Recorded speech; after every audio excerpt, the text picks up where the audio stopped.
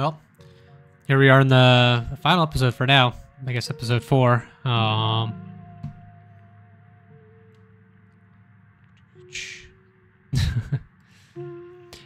We don't need to see a recap.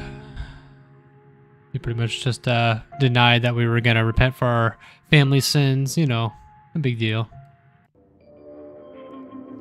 You open your eyes. It's a new day. Last night seemed so far away. You can almost pretend the horrors you witnessed in the annex were nothing but nightmare, chased away by the harsh morning light. But you know that the furious spirit of Charles Shaw Jr. yet lingers, locked behind the doors of the town hall, still tied to the earth by its hatred of you and Tabitha. An involuntary shudder runs down your spine. But your thoughts are interrupted by the buzz of your phone on the nightstand. Hey, have you heard from Stella? I haven't been able to get a hold of her. Thought she might have at least checked in with you. You check your messages. There's nothing from Stella.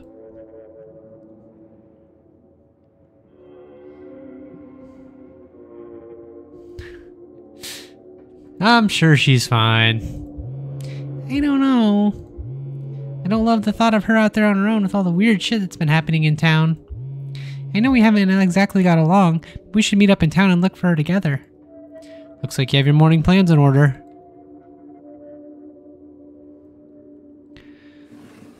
Hey, possums. Possums stare up at you. They both have bread now. That's nice. You wave at them. They continue to stare up at you blankly in response. Goodbye, possums. You close the drawers. This is their home now, and there's nothing you can do to change that. Oh! You make your way to the closet. There's no denying it. The doll moved at some point since your most recent visit. But your long-dead relative's creepy doll isn't the only thing that's different. Someone was in here. And judging by the residue that was left behind, you're pretty sure you know the culprit. That means he was in your room. But was he there while you were out the previous day? Or did he enter while you slept, unaware, just a few feet away? Something to mull over for the rest of the day. It's time to face your cousin. Find her in the kitchen, her shoulders hunched in a tight ball of anxiety. Geez, have you showered since you got here? I could smell you from the other room. It's fine. There's more important things going on right now than your hygiene. They're striking, this week of all weeks, as if I didn't have enough on my plate already.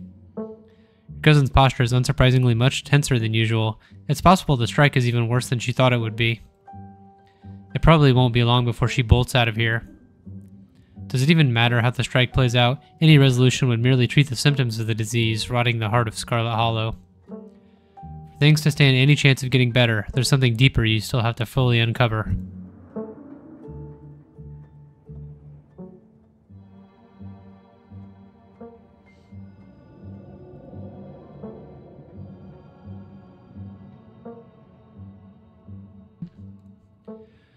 Yeah, you know what I just said. The strike is just a symptom of the rot in this place, Tabitha.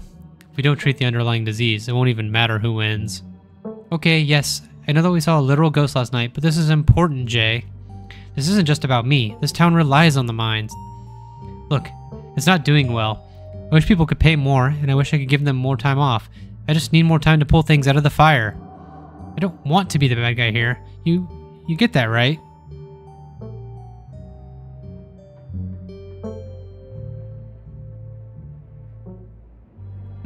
How are you feeling about the strike? You can be honest with me.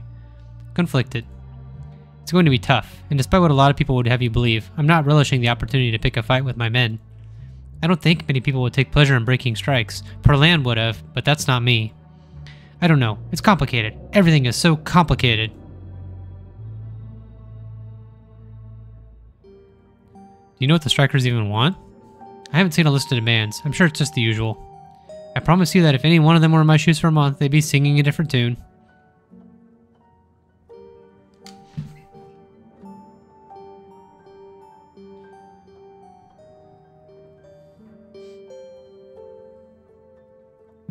I'm glad we left Charlie down there.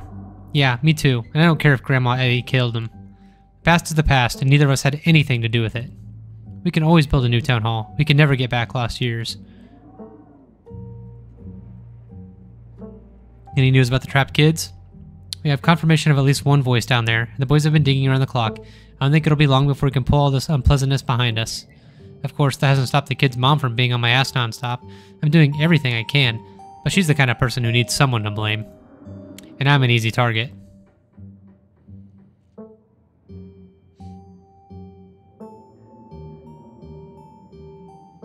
I've dawdled long enough. Stay safe. No more hijinks. But let me know if you get in trouble, okay? Tabitha slips past you, her heavy boots thudding down the hall as she marches away to face her employees. Time to figure out the rest of your day. No, the PB&J hate her. I can't do it. You head to the front door and begin to trek to the town below. Ah, it's raining. Or not. The sun shines down through a thin layer of clouds, illuminating the path in a watery gray light. Glimpses of pale figures dot your periphery. You haven't seen ditchlings in the middle of the day before. They're getting bolder. As you continue to trek to town, you pause to stare out the mountain range beyond the holler, contemplating a world that's blissfully unaware of the danger threatening the citizens of this tiny town. The world outside feels less real with each passing day, as the strange reality of what's happening in Scarlet Hollow gently uproots what you'd always taken to be the truths of our world. Your everyday worries seem distant, overshadowed by a fear and dread that hasn't stopped building up since the moment you stepped off that bus. It isn't long until your journey from the estate is over, and you once again find yourself on the main street of Scarlet Hollow. Hey, you made it! I still haven't heard from Stella, and I've already seen a bunch of those ditchling things scurrying around in broad daylight. I know my mom said they're harmless, but... Kanika stops mid-sentence and eyes you with skepticism and concern. She knows you haven't showered. We should start looking for her.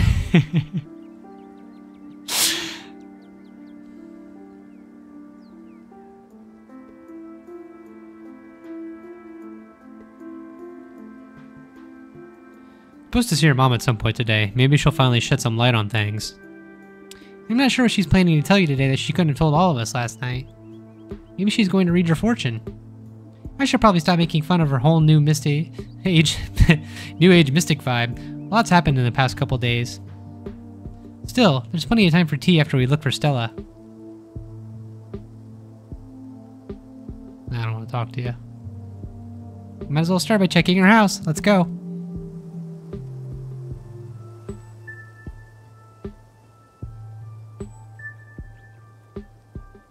I'm just gonna keep on talking about this. I'm supposed to get tea with your mom today. Maybe she'll have some ideas. Sure, we can humor her. She's probably gonna give you some rock or bundles of herbs for protection or something, which might actually work. Who knows? Guess there's only one way to find out.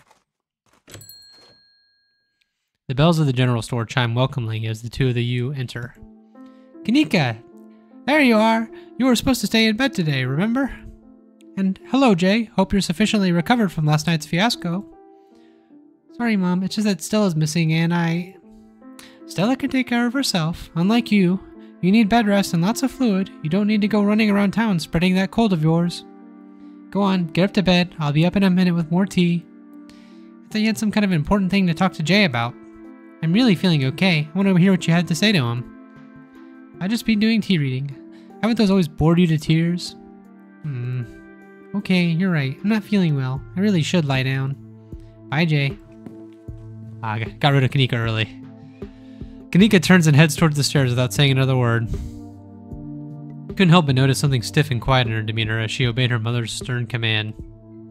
There's something off here. It's as if Kanika's spirit dimmed at Sybil's words. Shall we?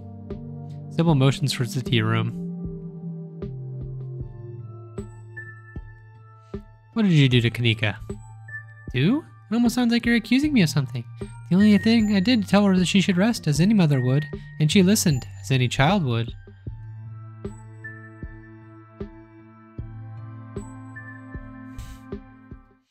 I'll just go talk to her. Please, have a seat. I'll bring you a fresh cup. Take a seat at the small table at the edge of the room. It's dark here. Only a sliver of sunlight is able to filter through the heavy curtains, supplemented by the bright grow lights over the plant in the corner. Sybil joins you at the table and places a cup in front of you that smells light and citrusy, with an undercurrent of decaying earth. I'll be able to do a reading once you're done. Until then, how about we just chat? The other day you promised to tell me, what was it, unsavory tales of my mom's youth? I most certainly did, though I might have been exaggerating a bit for dramatic effect. I'm prone to do that. And in town this side, you get to know everybody, no matter the age difference might be. Vivian was a little younger than me, which meant I always had a certain older sister instinct about her. Her family wasn't good to her. Perlin was a lot like your great-grandmother, Edwardine, which is to say, she was not a very kind woman. Similar to Tabitha, but with more social grace and considerably more hatred for her fellow man. But your mother wasn't a shrinking violet either. She was just as stubborn as any other Scarlet, so her family choosing her as their punching bag made her into quite the rebel.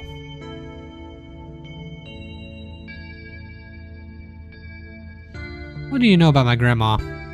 I'm afraid there isn't much I can tell you. I think there were two in that generation. The eldest died when the girls were still children. Edwardine never spoke about them, nor did your mother.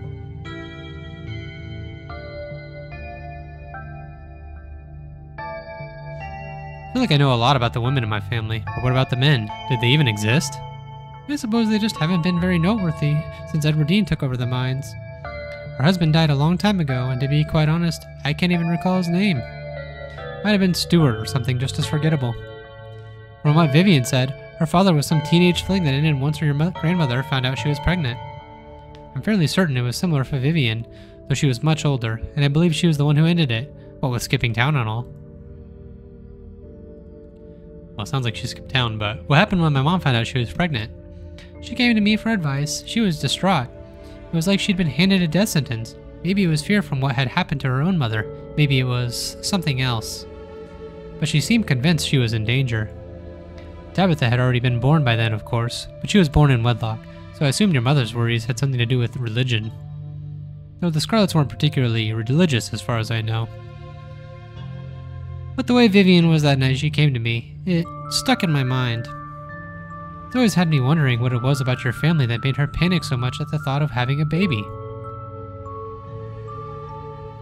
Why were poor Anne and my mom raised by Edwardine? What happened to their mother? Their entry into this world was violent, I'm afraid. Their mother was young, too young to be pregnant, especially with twins. She didn't survive the labor.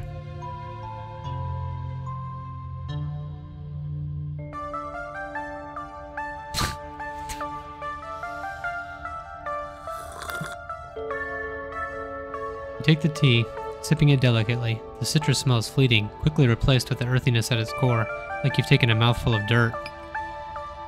But the aftertaste combines the two flavors into something soothing and medicinal, and you find yourself feeling more comfortable, your muscles relaxing for the first time in days. There's something you don't like about the feeling. It's too soothing. You don't doubt that there's something magical at work in this blend. How did you wind up in Scarlet Hollow? Oh, my family's been in these hills for a long time. That's how I know so much of the local flora. Everything I've learned was handed down from generations of hill folk. There hasn't always been a reliable doctor up here, especially not one most folks could afford.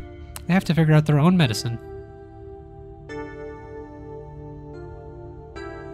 What's with all the mystery and ritual? If you have something to tell me, just come out and say it. I'll need your tea leaves first. I have pieces of the puzzle, but the tea leaves should help to give me the full picture. Alright, whatever. I'll drink it. Close your eyes and take another sip, and then another. It's delightful. Simply delightful. The tea is gone before you know it. The small cup empty save for what's left of rehydrated leaves coating the bottom. Oh good. Oh good. Glad you found the tea palatable enough to drink. That should do you some good. That's one of my more medicinal blends. Now on to business. Sybil takes the cup from you, staring thoughtfully down at the sludge. Oh dear, this doesn't bode well. You've got just about every warning that can fit in the bottom of a cup. Cross, kettle, hourglass. All of these mean death, misery, and difficulty, and the hourglass ties it all together with definite urgency. It's fair to assume that this all has to do with whatever brought the ditchlings. Something is coming, and whether any of us can stop it, I'm not sure. But we may at the very least be able to figure out what it is. And there is a central figure here, a cat, an enemy lurking in plain sight.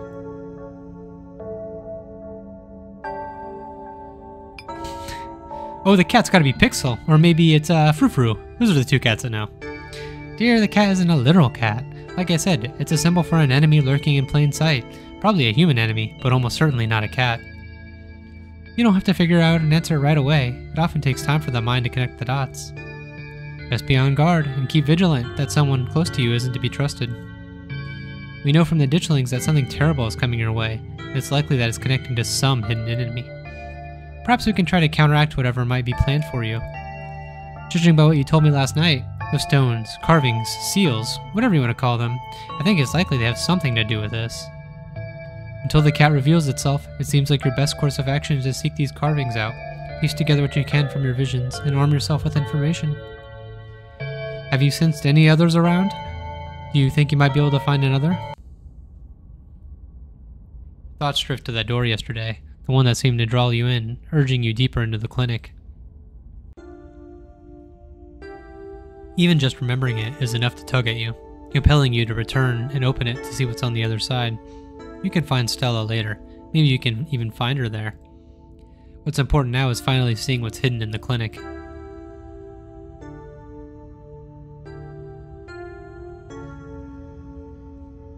And I'll talk to you about it. I think I felt another in the clinic. That's good. If you can find your way inside and uncover another stone, that could give you a leg up on your adversary. You'll just have to be careful to avoid the doctor. Something tells me she won't take too kindly to you sniffing around her clinic. If I recall correctly, there's a hill that'll take you nearly all the way to the second story, and she never locks any of the doors up there. How do you know that? Just in case that's helpful information. I think that's all the help I can offer. I hope this conversation has been illuminating, even if it just brought up more questions than giving any clear answers.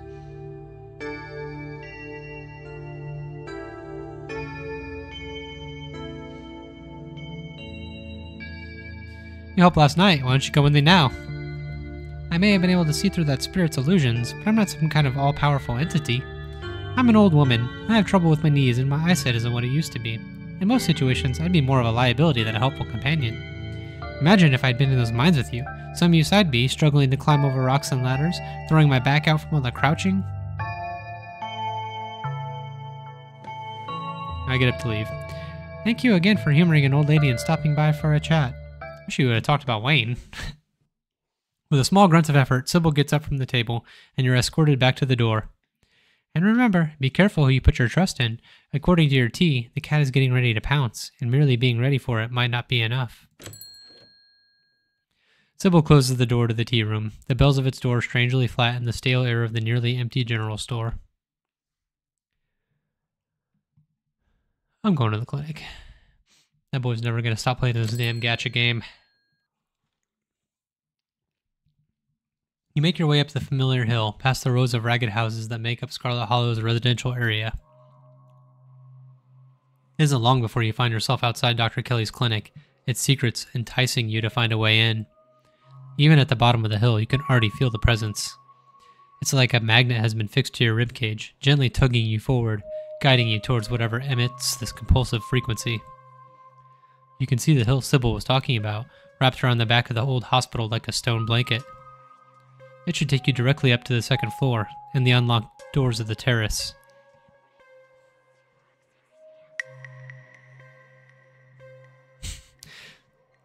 You found at times that if you haven't wished to be seen, there's nothing stopping you from remaining hidden. Graveyards, abandoned buildings, old tunnels. You've been in all sorts of strange and unusual places without incident. For some reason tonight, Dr. Kelly's clinic feels no different. You haphazardly make your way up the old wooden stairs of the clinic's wraparound porch, taking steps in strange patterns. To an outside observer, you might appear to be drunk, but there's an unconscious method to your conscious madness, though even you would be hard-pressed to describe it. But there's no creak or moan of ancient wood as you make your way to the door. Silence. You push the door open, slowly, and slip in. You can see the doc at the desk in some room down the hall. She hasn't noticed you. You shut the door silently, watching her closely. You're in the clinic, free to explore as you please. Or rather, you're free to explore as you please. You can feel that odd sensation again, the nagging pull of whatever it is that wanted you to find it. You're here now, and it knows you're here, and you know exactly what it is. Another stone carving, eager to show you its secrets. You've been caught by its gravity, an overwhelming curiosity guiding you around a corner and towards a dark doorway under the stairs. It's been left ajar, as if inviting you to enter. The light clicks on. You're in the morgue. Jay, what are you doing in the morgue? God.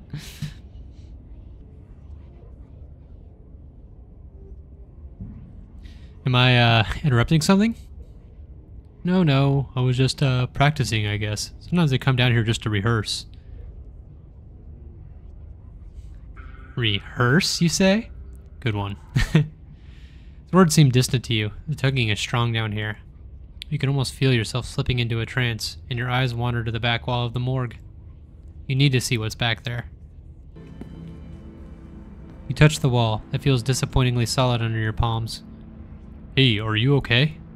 You feel Reese's hand gently shake your shoulder. For a moment, the thing on the other side of the blank white wall loosens its pull on you. You kind of look possessed there for a second. You good? Make him understand. Use your words. Don't let this fervor consume you. Be present in the moment. You inhale deeply and take in your surroundings. You can't help but notice that one of the body storage drawers is labeled Perlan Scarlet.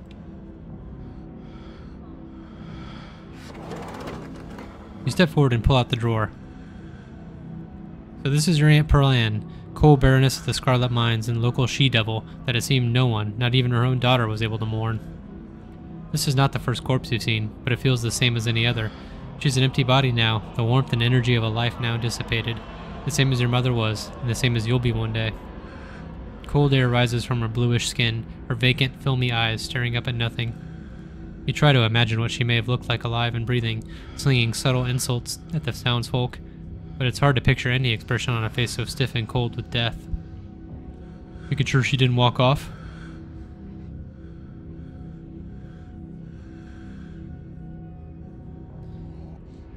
You had to check for signs of murder. Just wondering.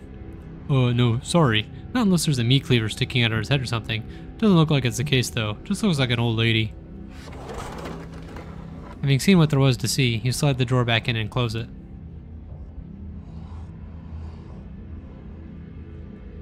The mines had a stone carving the other night, as did Oscar's house yesterday. They've been giving me visions, and I can sense one on the other side of this wall. I need to see it. Reese glances back at the wall. You're really serious, aren't you? This is probably a bad idea, but you really need to get in there. I'm pretty sure there's an emergency axe somewhere upstairs. I just need to get the dock out of her hair. Should take 2 seconds.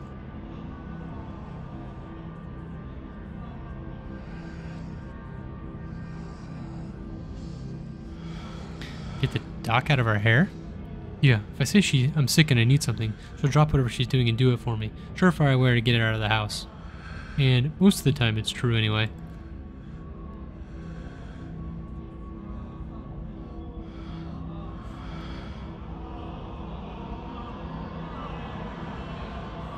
Thanks for understanding. Don't mention it. If there's anything I can do to actually be useful, I'm happy to help. Be right back. He strides past you, his long legs moving swiftly. He seems excited, his usual dour demeanor replaced with an uncharacteristic pep when faced with the prospect of sneaking around and tearing down walls. You hear a soft voice flittering in through the open doorway at the top of the stairs, a hoarse and sickly edge added for effect as he speaks to his mother. Hey, Mom. He coughs gently. Reese, I didn't know you were awake. Still feel like shit, but I think I can finally try to keep some juice down. It looks like we're all out, though. Really? I thought I just picked up some. I've got an errand to run on Main Street anyway. I'll go pick up some orange juice, and some ginger ale, too. That would be awesome. Sorry to ask. I know you're probably busy. It's no problem. It doesn't take long. Don't do anything too strenuous while I'm gone. Just lie in bed till I get back. Thanks, Mom. I'll take it easy. You hear her footsteps move down the hall, and then the front door opening and closing. It worked! The theatric rasp has left his voice, excitement rising in its place. Come on up. We don't have long till she's back. As you step out of the morgue, you relax. The extra space between you and the carving has weakened its hold on you, and with it, your desperation to claw your way through the wall and unveil it. It's one of those emergency fire axes, so it should be pretty obvious wherever it is, though I'm not sure where she would be keeping it. I'll show you around. Let's try the doc's office first. You make your way to the doorway of her now vacant office. I don't see an axe in here. He's right. A cursory glance reveals nothing but stacks of paper and cabinets of medical supplies. But something on the desk catches your eye. Some sort of records, with your family's name on them. He steps in the doorway, turning to watch you leaf through the documents. Find something interesting? They're your family's death certificates. Enoch Scarlet, born September 9th, 1887, died August 20th, 1957, age 69. Cause of death, fall from cliff. This one has a coroner's report attached. Organ sustained impact injuries, lacerations to the neck and body consistent with fall from great height. Whoa, an actual autopsy report. Looks ancient. Edwardine Scarlet, born April 9th, 1913, died February 12th, 2003, aged 89. Cause of death, heart failure, signed by her great-granddaughter Pearl Ann Scarlet. Pretty normal, almost made it to 90, died of a normal old person illness. Cause of death, sleep apnea, discovered by her daughter Tabitha, Chrysanthemum Scarlet. No autopsy performed. Tabitha's middle name is Chrysanthemum? Wonder who cursed her with that mouthful. I feel like that was forbidden knowledge. Quickly flip through a few other Scarlets whose names aren't quite as familiar. Theodore Scarlet, born May 24th, 1890, died 1918, age 28, cause of death, crushed in mine collapse, body not recovered, signed by his brother Enoch Scarlet. Joseph Scarlet, born 1914, died June 7th, 1944. Louis Scarlet, born 1920, died June 6th, 1944. Both killed in Normandy in the line of duty. These must have been Edwardine's brothers. Certificate of fetal death, infant boy, Andrew Charles Scarlet, delivered April 3rd, 1945, stillbirth. Mother, Edwardine Scarlet. Cause of death, complications during birth. No doctor present, home burial. Alexandra Scarlet, born December 12th, 1947, died August 20th, 1957, age 9, missing, presumed dead, signed by Mother Edwardine Scarlet. Alexandra, the owner of the doll, so she went missing. Mary Bell Scarlet, born September 3rd, my birthday, 1946, died October 30th, 1963, age 17. Cause of death, complications during childbirth, signed by her mother, Edwardine Scarlet. Wow, that's a lot of kids to outlive. Reese's eyes flick up to the doorway, and a second later you hear the sound of the front door handle being turned. His hand on your shoulder before you even register what's happening, and you're pushed back and out of view of the front door. Shit, I'm not supposed to be in here. We gotta hide. He hurries to the closet door, motioning you inside. You slip past him and squish yourself into what little space is available in the nearly full closet. Reese is close on your heels. You let him in. Together you listen as the doctor makes her way to some room deeper in the clinic. In the silence of the tiny closet, every breath seems loud to you, as if you could expect Dr. Kelly to hear it from wherever she was across the house. We better wait a second, just in case. The two of you stand in tense silence, both crammed into the suffocating closet, taking shallow breaths as if she could hear you breathing from the other side of the building. But the footsteps soon return. Dr. Kelly makes her way back towards the hall of your hiding place. Creaking floorboards broadcasting her location, all the way to the hallway just outside your hiding spot. The footsteps return. They get louder, approaching the office door, and then they stop. Much to your relief, she opens another door, leaving the main clinic. We're in the clear. Probably only got a minute or two till she comes back. Let's make it count. The medical supply room is probably our best bet. If any of the other rooms in the clinic are likely to have a fire accident, it's probably the room full of chemicals. This way. He motions you down a hallway, slipping through the slightly ajar door of what you assume to be the supply room. Yes, there it is. Keys, keys. Here we go. He rushes over to the cabinet that contains a bright red axe, pulling the glass door open. Your axe, and my axe. A splash of brown catches your eye. There's a small sprig of what almost looks like a furry berry, like furry berries, with a wide 8-pronged leaf still attached at the base. The end of the sprig is a leaking sap onto the countertop. It's fresh. Now we can... He stops mid-sentence as he notices you staring at the plant. He stoops to pick it up. Does she make her own medicine? He puts it down, but not before breaking off a berry and sliding it into his pocket. I don't think she's allowed to do that. She's not a pharmacist. This room is just for storing stuff she ordered for patients from a pharmacist in Brevard. Why would she be making her own? Before you can answer, the two of you hear something in the distance and turn to listen intently. That was the door from the front of the house. Come on, if we can hurry, we can get you back downstairs. I'll run interference. Go downstairs, quick. You can hear her approaching now, floorboards creaking in the hallway on the other side of the office.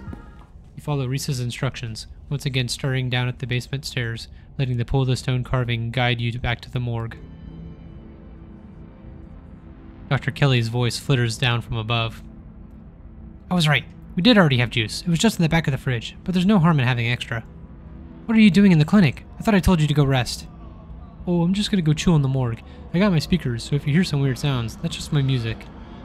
I'll be sure to put in earplugs to drown all the industrial clanging you listen to. You know I'm not the biggest fan of you spending time down there. It can't be good for your mental health to hang out in a refrigerator for corpses. Do you at least have a blanket this time? Yeah, I'll be fine. It's just a change of scenery. My room feels too claustrophobic right now. Okay, I'll let you know when it's time for dinner. You hear the door close and the sound of Reese descending the stairs to join you in the fluorescent lit room below. Hey.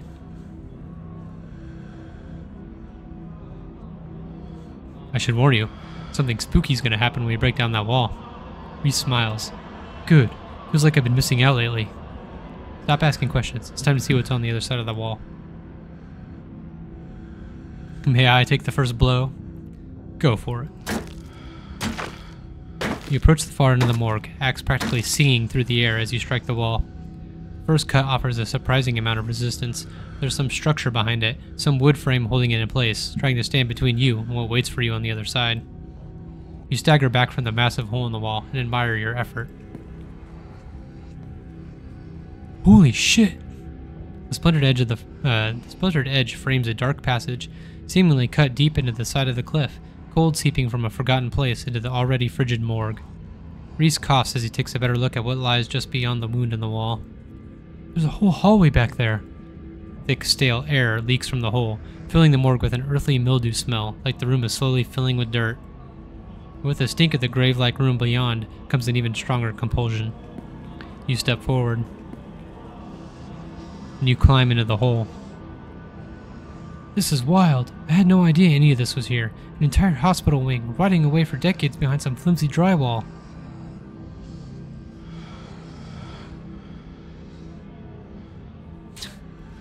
Yeah, I'm gonna pass out when we find this thing. Don't be too worried about me. I'll be fine. Thanks for the heads up. You step forward into the unknown. You don't bother to retrieve the axe. The final wall concealing the carving is rotten, water damage having eaten away at the wood over the course of unknowable years. The planks nearly reduced to sawdust. You tear into it.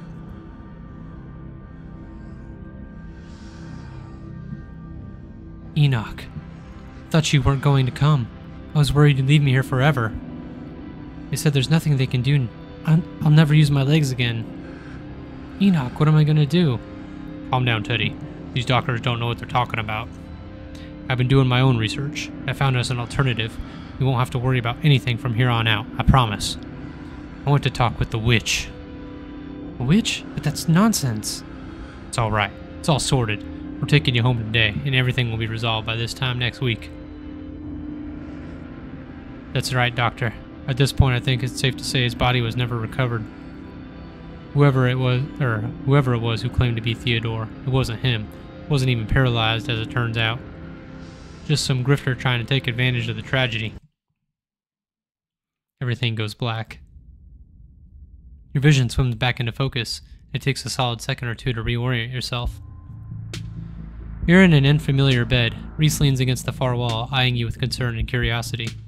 Hey, I was worried you'd slipped into a coma or something. You tore down a wall like a wild animal, found some weird carving and collapsed. I think you might have had some kind of seizure.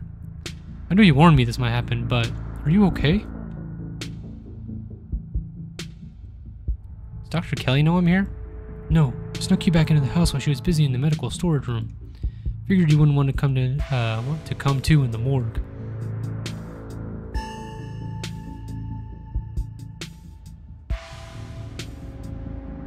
I had a vision. Like a hallucination? I have those sometimes too. Used to have them a lot as a teen. Always just weird little things, like my hands would go wrong, or hands would look wrong, or my neck would seem too long, or the room would feel smaller. At least one of those death records is murky. I don't think Teddy died in the mine collapse. My family has secrets. That's a weird thing to cover up, but it's not too surprising. An old family like that usually has at least a few secrets, but hopefully that's all ancient history. It's not like it's easy to cover up deaths these days, right?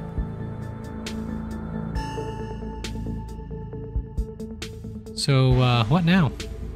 I might be stuck down here for a little bit. Duck is on the warpath up there. I refuse to take my medicine, and she's not happy about it. But after I looked this up, there's no way I was going to take anything she gave me. She's been poisoning me for years. I went ahead and blocked my door so she can't get down here. Now we just have to wait her out.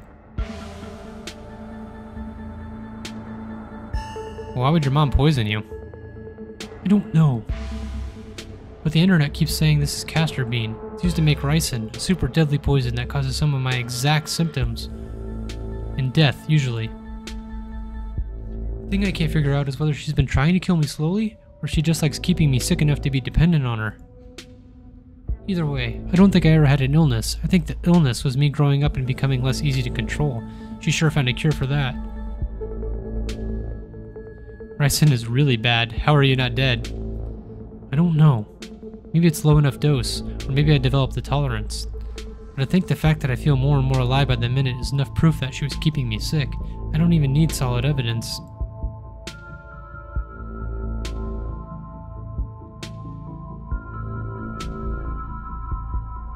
Need to get out of here. Who knows what she'll do when she finds out you know what you know. Where would he go? The only person I know has a car is Kanika, and she's not answering her phone. I don't know anyone else. I don't have any other family to go to. I never even finished high school. When I get out of this house, I don't know how I can make sure I don't wind up right back down here. Hey, one step at a time. Let's just start by waiting out your mom and getting out of here. You shouldn't call her my mom. As far as I'm concerned, she's forfeited that title. I don't even think I should call her doctor. She's just some woman now. Can't wait for her to be in the rearview mirror the rest of my life. We'll see if we can wait her out. If she doesn't fall asleep by 10, we can figure something else out. These windows are supposedly shatterproof, which she always says was for burglars, but I assume it was yet another way to keep me boxed in. But we can try to break them anyway. A distraction seems like a good idea. As you can probably tell, I'm getting a little jittery. Maybe it's the lack of poison in my system for the first time in years, or the fact that my whole perception of reality has been turned on its head. Probably a combo. Doesn't feel awful, to be honest.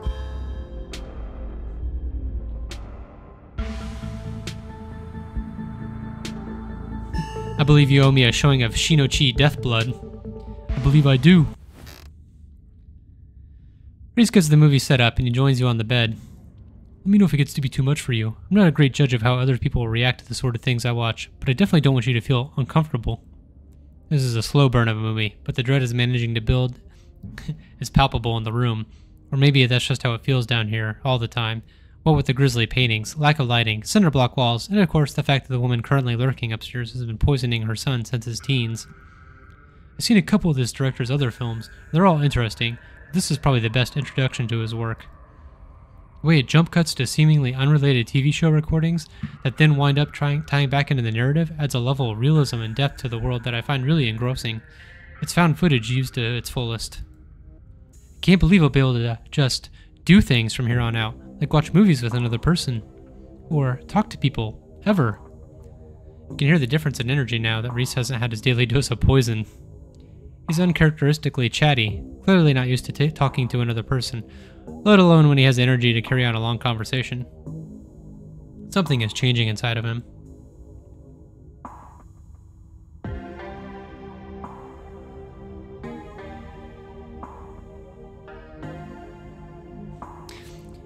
You know, maybe she's poisoning him for a reason. Maybe she knows something. Gotta keep him under control.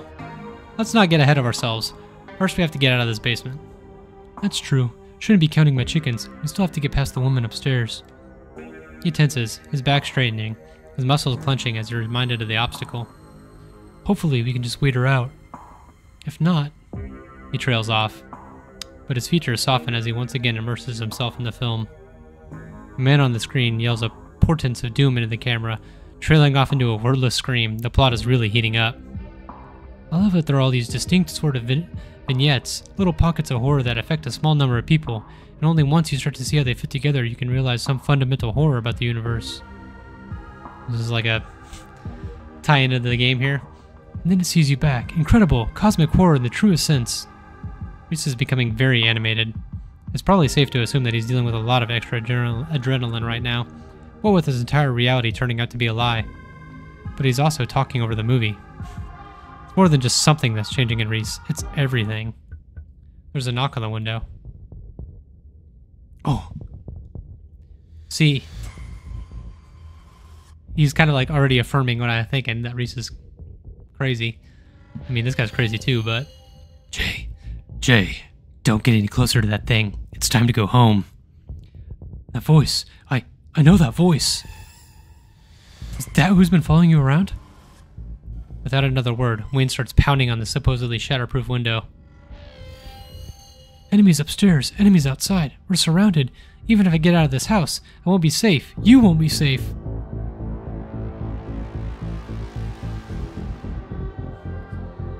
What do you mean? Wayne isn't gonna hurt you. He hasn't hurt anyone. Yes, he will. He's furious with me. Can't you hear it?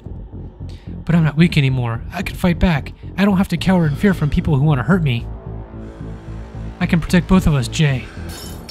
The window shatters. As Reese tears at his clothes, paint bubbles from out of the canvases. His ghoulish figures peeling themselves out of the two-dimensional worlds, invading yours, crawling up the walls. Grab my hand. I'll pull you out. Leave us alone! In a surge of violence, the change that has been brewing inside Reese finally comes. As it manifests, the broken basement window is sealed off, and Wayne along with it. No, I'm trusting Wayne on this one. You've seen enough to know that you need to leave. You run up the stairs. Oh, help me, Wayne! Help me! The door is blocked by a chair. And then it's blocked by something else, too. Oops.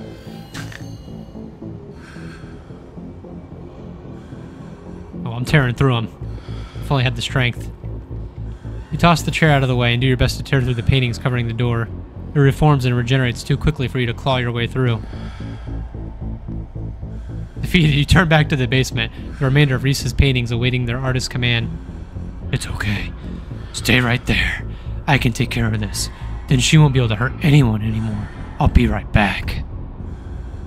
Reese storms up the stairs, leaving you with his smears. Hey, Tabitha. Hey, where are you? Oh, I'm in hell.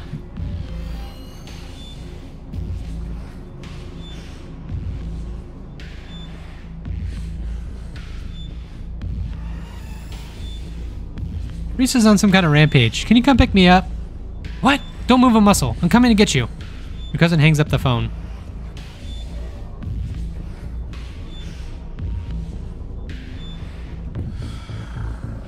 Make your way to the door that beckoned you to yesterday. All intrigue now washed away. You know where it leads, and you know what secrets the stone that lurked in the forgotten basement of the clinic had to share with you. Now the clinic holds a new horror. Somewhere beyond the narrow hallway, leading from the house proper into the doctor's office, there is a monster, preparing to do something unthinkable. You grasp the handle and turn. Duck! You do as she says, ducking out of the way. She shoots. The gun isn't very loud. There's only a pop as the projectile leaves the barrel, whizzing through the air. You turn to see a dart embedded in Reese's chest. He pulls the tranquilizer dart out from between his ribs, heaving heavy breaths as the drug courses through his system. You're going to have to try harder than that, you pip. No! How did you...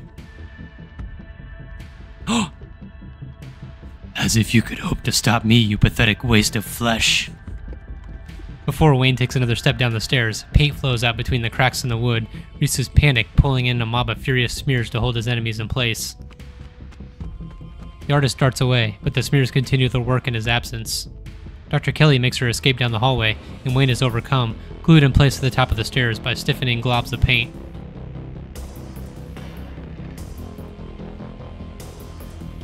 Can I not just help Wayne? I mean, I'm gonna assume this is helping Wayne. Rush out of the main entryway, taking cover in the first room you see. A few seconds pass. Things are quiet. Hey. Dr. Kelly's voice crackles out of some unseen speaker. You, Jay. I'm stuck in the safe room. I can't help you from here, but you can help the both of us.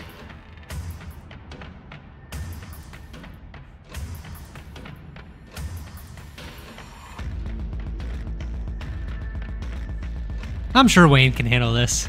Oh yeah, the creep who showed up and was immediately swarmed by those things? I'm sure he's gonna be a big help. Look, I know how to deal with my son. I know how to do it non-lethally, so nobody has to die tonight. You're in the medical storage room, right? I need you to use the black tape key to get in the cabinet and bring me the elephant tranquilizers. It's a bottle labeled carfentanil. Bear tranquilizers clearly aren't going to cut it anymore. An intercom system, huh, Doc? Good. You should hear this. Jay, you don't have to do anything she says. I'm not going to hurt anybody else. Just her. If I don't, you and I both know she's just going to shoot me full of elephant tranquilizers. Did I hear that right? And shove me back down in that basement. Or maybe someplace even worse. Keep killing me every day for the rest of my miserable existence. I feel amazing right now. Better than I've ever felt in my life. I'm not dangerous. She's just scared because she knows she has to finally pay for what she's taken from me.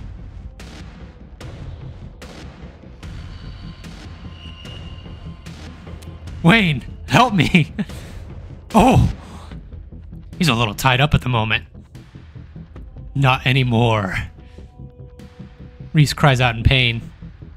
Ah, what the hell did you do to my shoulder? You see for the briefest instant something coming out of Wayne's sleeve. Just a flash of pale yellow, then it's gone, slithering back into Wayne's clothes. I'll handle it. Just try to get somewhere safe until then. The two stagger off down the hallway. Quick, grab the tranquilizers and head to the safe room.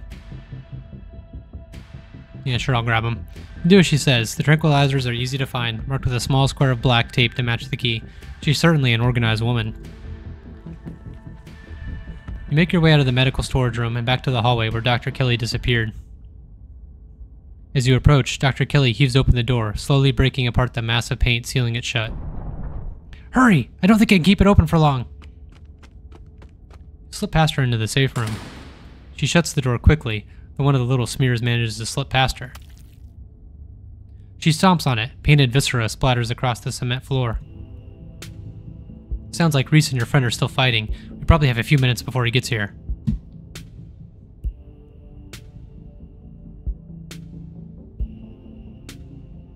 What's the game plan, both short-term and long-term? Well, I pump him full of elephant tranquilizers, then I lock him in here, then I somehow convince him to see things from my perspective. Then we all live happily ever after.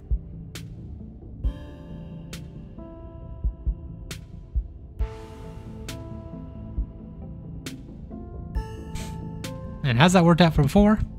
He's never known the exact nature of his condition before. Maybe it was a mistake to hide it from him.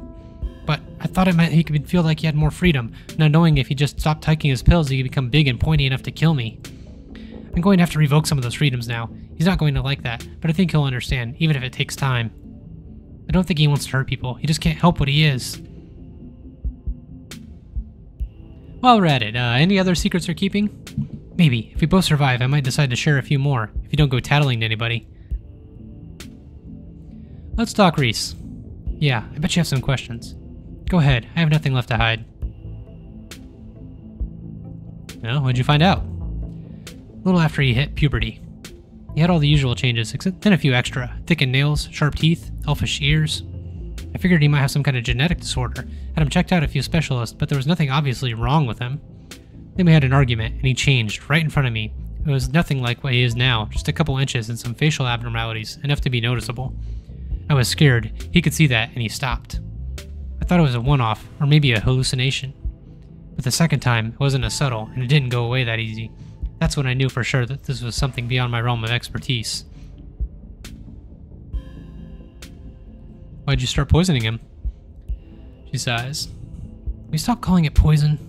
Yes, it's poison, but the act of me giving him poison was not me poisoning him. I was medicating his illness. It started when he was around 15. I'd been giving him increasingly high doses of Klonopin, but his body kept adapting, and the symptoms would come back easily, especially if he ever fought. I couldn't keep ordering all those drugs. It was already suspicious, and I could risk losing my license, especially if anyone ever found out what I was using them for. Someone approached me with a solution. I took it. It was Sybil. And I've been dealing with the emotional and mental consequences of that decision ever since. Yeah, it's Sybil. Who approached you and what did they say? Dr. Kelly gives you a long, hard look. I don't want to talk about that woman. Yeah. But screw it. I might die tonight. Sure, I'll tell you. It was, and that's all I have to say about that.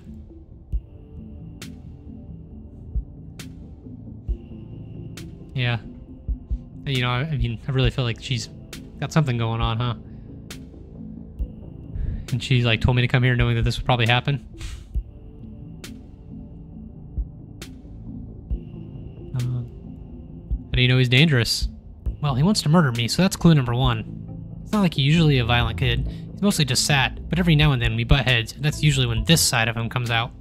Imagine if this happens anytime he gets frustrated with anyone. Imagine he gets road rage one day, turns into a 12-foot monster with a million teeth, and rips somebody apart in the middle of a major metropolitan area.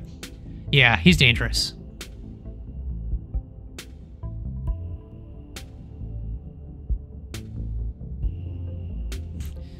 What you're doing is difficult, but it's necessary.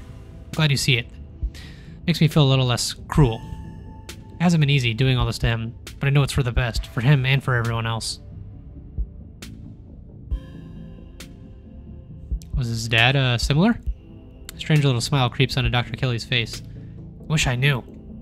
It's just kinda happened. I wasn't seeing anyone. I just woke up pregnant one day. I know how impossible that sounds. I'm a doctor, for Christ's sake. I kept having these weird dreams, almost like sleep paralysis episodes. Romantic sleep paralysis episodes. They're actually kinda sweet, but they were just dreams. But then all of a sudden my period stopped. I got morning sickness, and roughly 9 months later, Reese. What is he? First I thought he was some kind of werewolf. But if he is, he doesn't follow any kind of full moon rules or anything. Silver doesn't do shit to him, and you see what it looks like. It's just weird. I almost wish I could examine him while he's fully transformed. I'd be fascinated to know what happens to him, or how his body does it. But he seems pretty hellbent on ripping my throat out, so I guess that'll have to remain a mystery. Yeah, we're gonna leave it at that. What is this room? Old X-ray room. Lead walls. After I realized this whole situation was a possibility, I had the door reinforced with special remote-controlled locks. Glad it could finally come in handy. You and Dr. Kelly sit in silence and wait for her son to make his way to you. The sound of distant breaking glass cuts through the silence of clinic outside the safe room. Shit, this might be game time. Dr. Kelly opens the door. The two of you stare out into the hallway.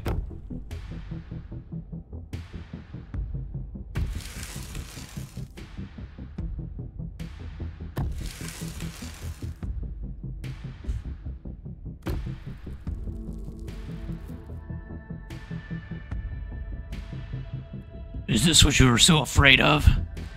Hand over the tranquilizers. This is our shot. Tabitha! Before Dr. Kelly can fire, a different shot rings out. Reese's body is thrown to the wall. Shotgun in hand, your cousin rounds the corner and trains her weapon on his writhing body. Tabitha, what are you doing here? Stop it! Let me sedate him. We can deal with this non-lethally. Are you insane? That thing was trying to kill you. Finish him off, Tabitha. End this.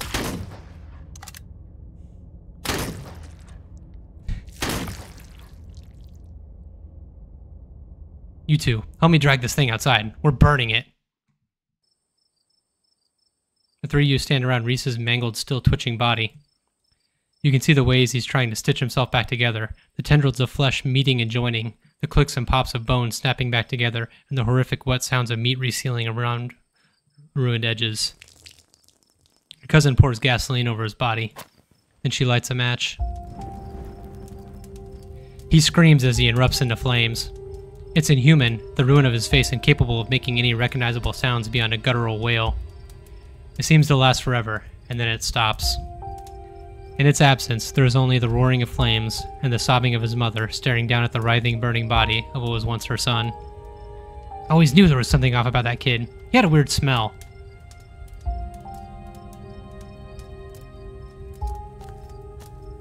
Before she can push you away, you wrap your cousin in your arms and squeeze.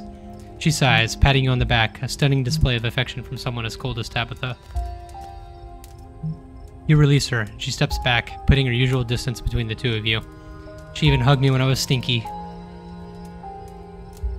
Did you know what he was? No, but the door was sealed shut, and I got a bad vibe from your call, so I took the gun from my office. I was already armed when I rounded the corner and just saw him, just did what had to be done. Thanks for calling instead of trying to handle this on your own. You make a good team.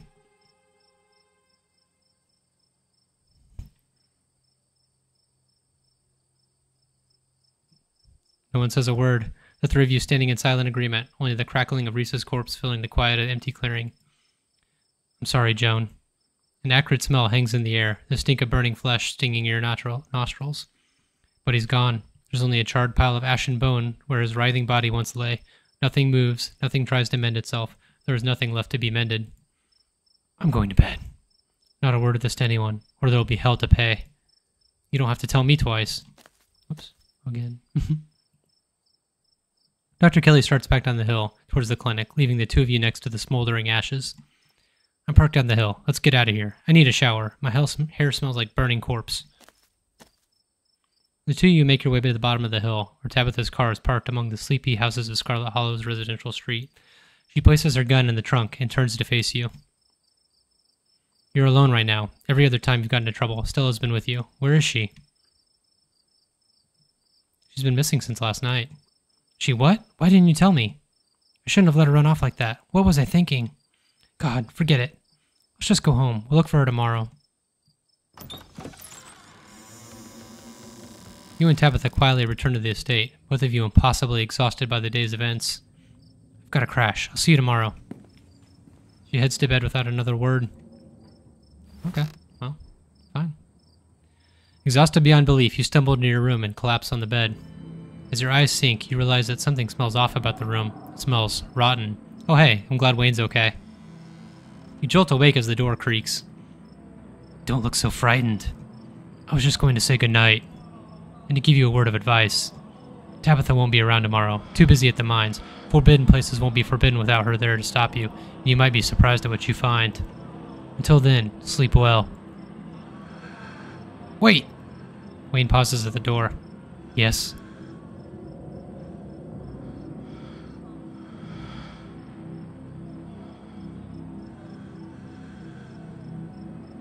I'm glad you're okay. I was worried Reese might have. Wayne emits a strange kind of coughing sound. He realizes he's laughing.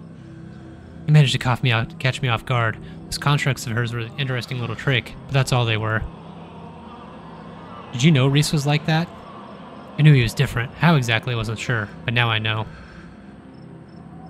Thought you wanted me to stay at the estate. Aren't you going to lecture me?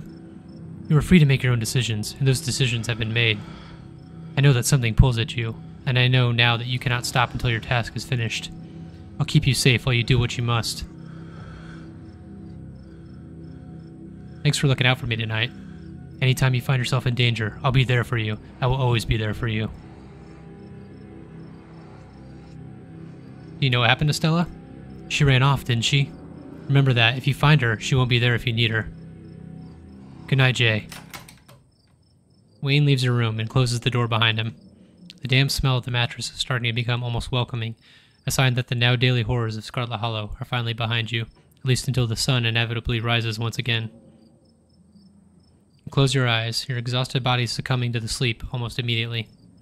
As you drift off, you think of Reese and the way his mangled but still living body writhed in his funeral pyre.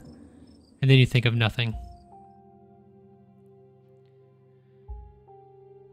And that is the end of Chapter 4. I'll be waiting a minute for Chapter 5, but... Oh, I guess there was I got a little achievement pop up that says, finish Episode 4 without finding Stella, so... I'm curious how that would have changed things. I wonder if, Wayne kind of implied that she wouldn't be there to protect me, so maybe, I don't know how much Wayne actually protected me there. Seems like Tabitha did all the heavy lifting, but I'm interested to see how it goes. We might just kind of go scorched earth on everybody but the Scarlets. That seems the way we're going.